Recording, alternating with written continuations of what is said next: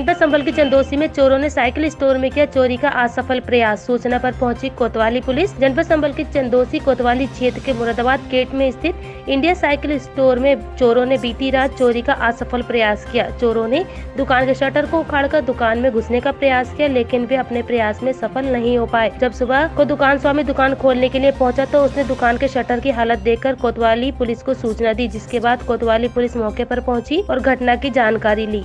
क्या नाम है आपका? प्रभुजीत से। क्या हुआ आपके यहाँ?